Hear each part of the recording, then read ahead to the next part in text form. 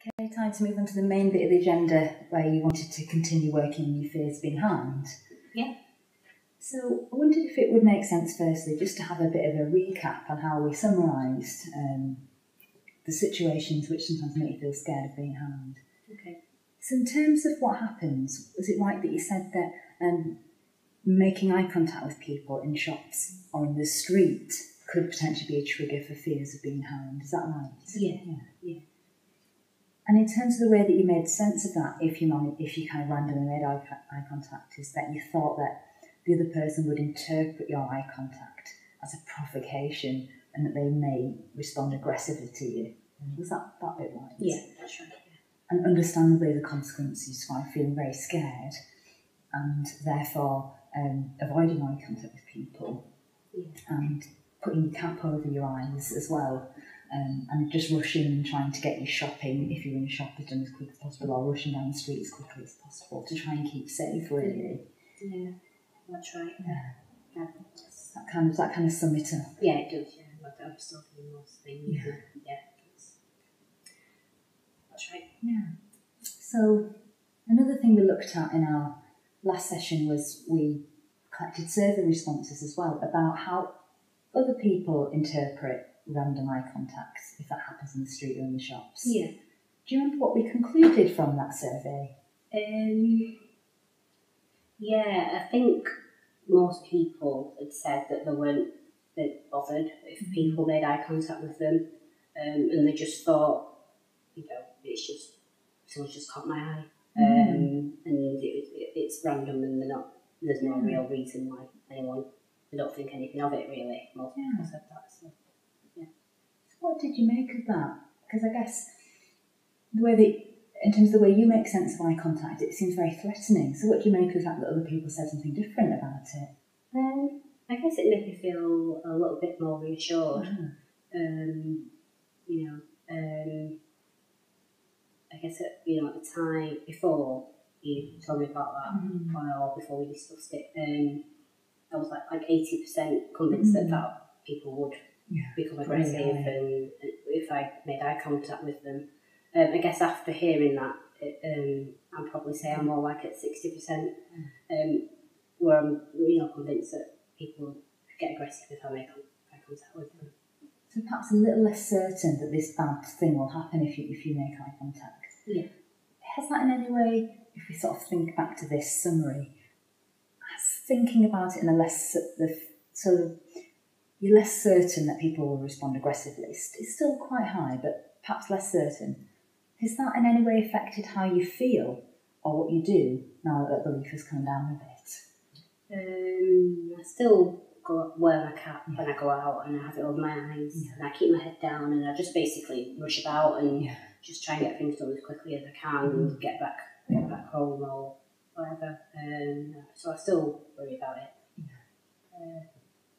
I guess that's understandable if you see the risk as being 60%, that's more likely than not, isn't it? And it's understandable that you probably feel scared and you want to keep yourself safe, really. What I'm wondering is what else we might be able to do to help you overcome this fear, really, that eye contact can trigger aggression. And we've done quite a bit of work with surveys and looking at the evidence, and it's come down a bit.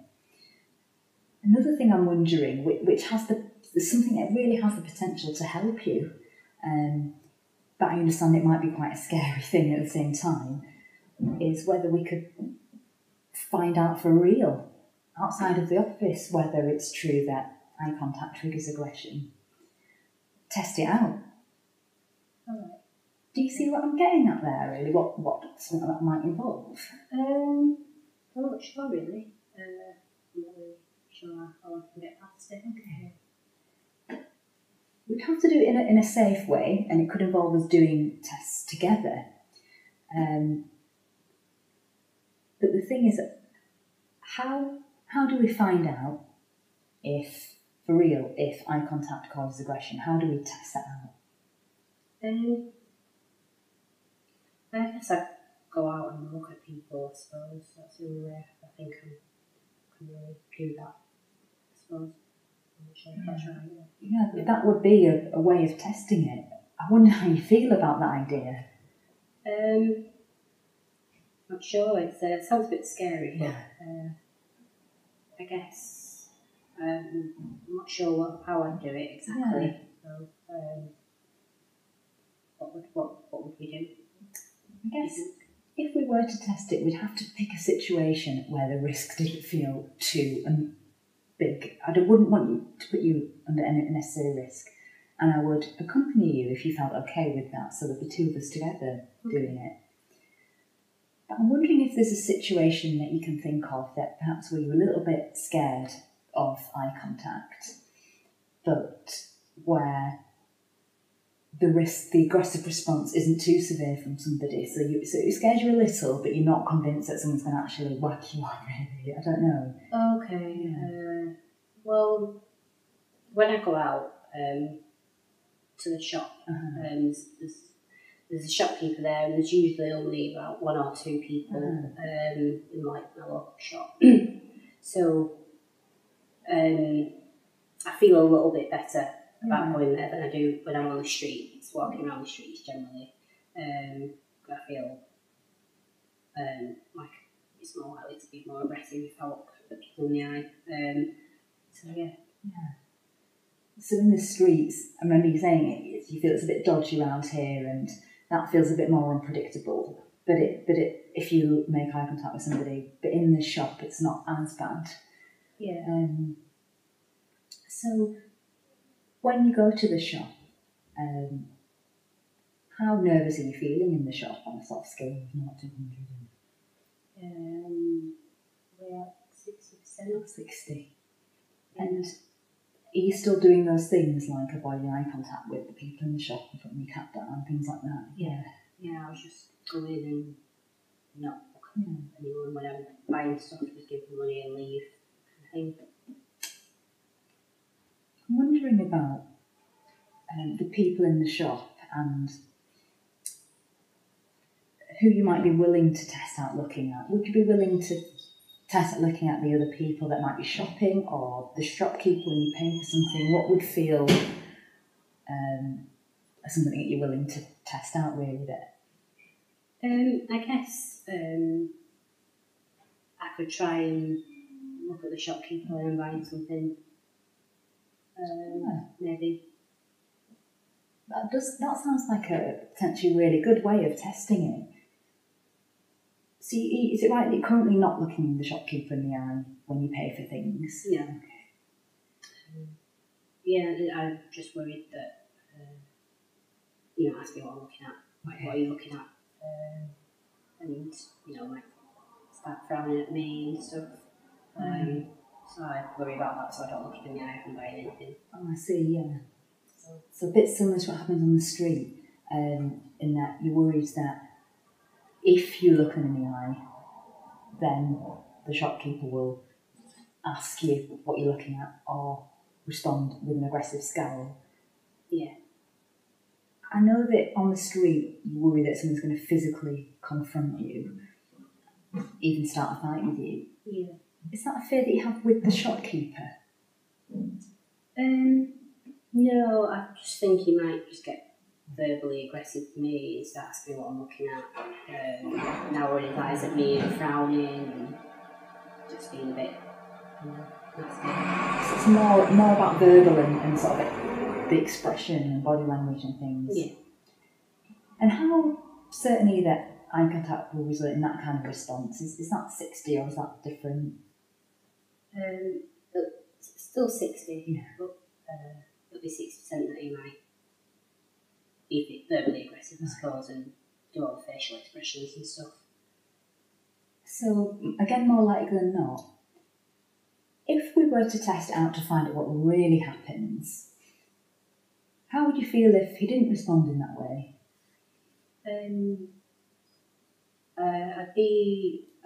I think it would be good if he didn't. I can't imagine it, but it'd be good if he didn't. Yeah. I think I'd probably feel more reassured, I suppose.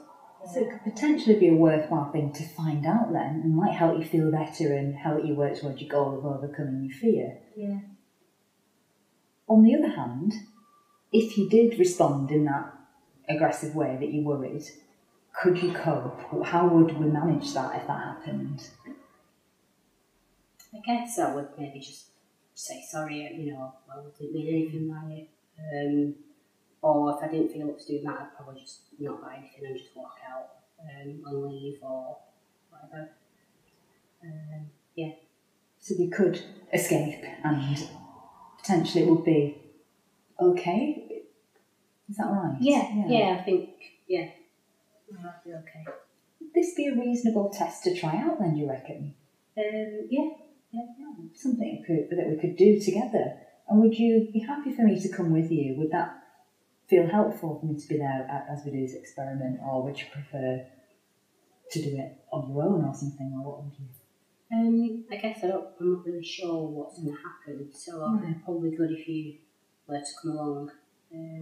Great, I'd really like to accompany you with that, and potentially it's something we could do in this session actually, if you want to.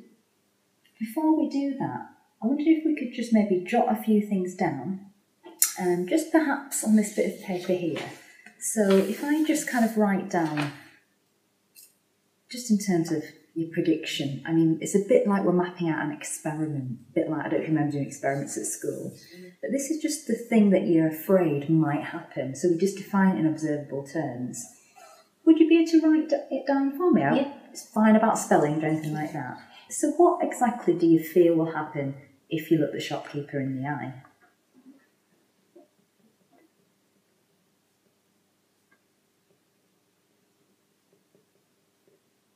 So I'll just put in that. He'll ask me what I'm looking at. That sounds like a really, you really defined that clearly. And what else might you see that would give you a clue that he was responding aggressively? thinking like narrow his eyes, okay. Frown at me, and just maybe start just shouting at me loudly. All those kind of observable signs of aggression really, and the verbal aggression too. And could you write down your rating of how certain you thought, how likely you thought that was out of 100? 60%.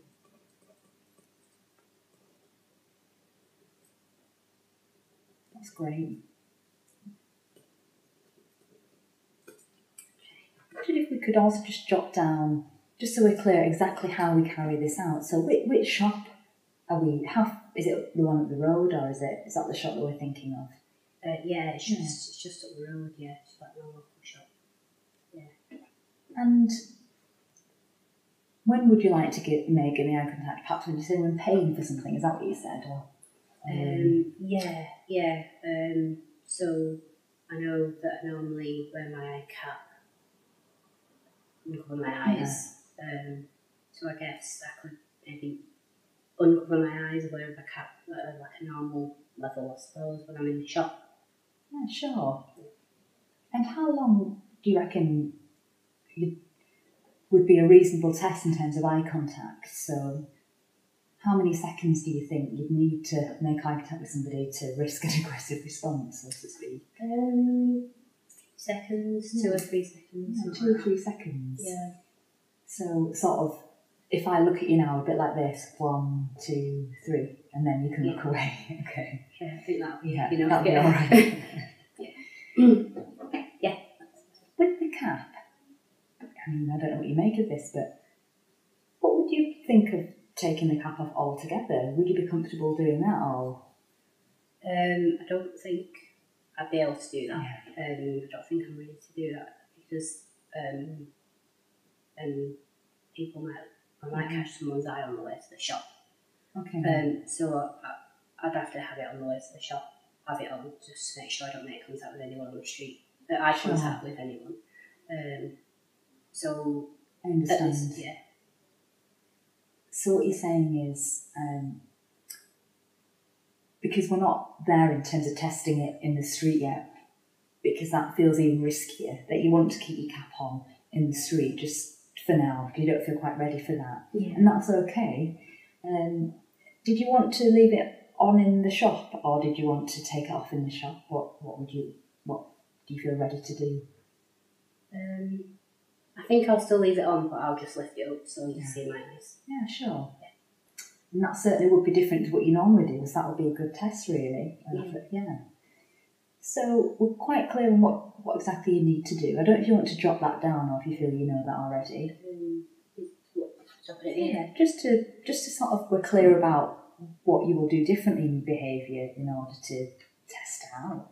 So what you're going to do is, wear your cap with the sort of peak at an arm angle and hold eye contact for 3 seconds whilst paying for something. Is that right?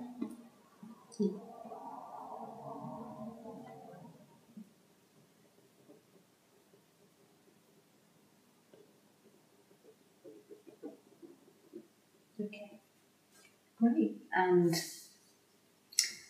shall we just go and do it then? So we're quite clear on what we're going to do. Let's go to the shop. Yeah. Okay, see what happens. Cool.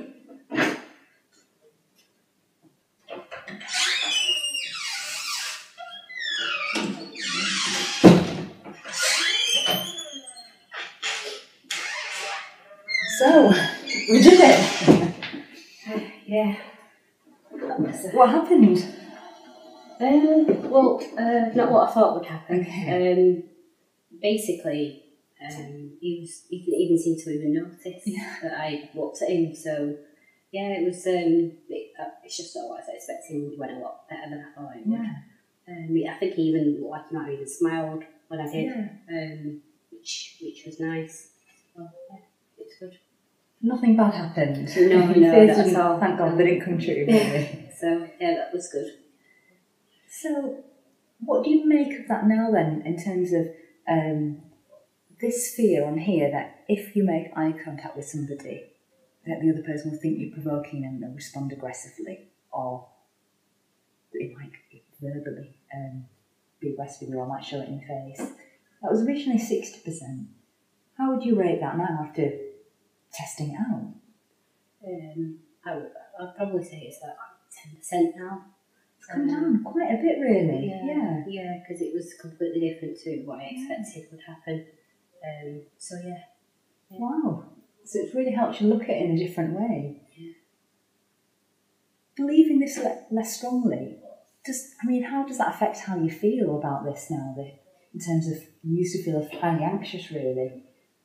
I feel reassured that, when I look someone in the eye, it doesn't necessarily mean they're going to become aggressive, and